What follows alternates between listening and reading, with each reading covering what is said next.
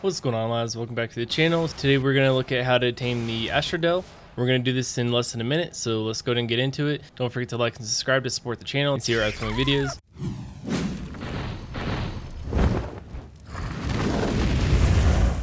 So the Astrodel is a passive tame, and you need to have element to tame it. You can put that on your last hotbar slot at the far right, and it's super simple to tame it. All you do is you go up to it and you pet it twice, and then you feed it element, and then you just repeat that process till it's tamed. Each time that you feed it element, it's going to cost more element, but you only have to pet it twice before you can feed it element again. And they will run away when you do any of these actions. If you're fast enough, you can actually do all three. You can pet it twice and then feed it the element before it'll actually run away, which makes it a lot faster and easier. Do keep in mind that there are void wyverns in this area, and if you bump into the Astrodel too often, they'll actually turn aggressive and they'll call all of them in the area. And that's all there is to this tame. It's super easy, super simple, and thanks for watching and supporting the channel.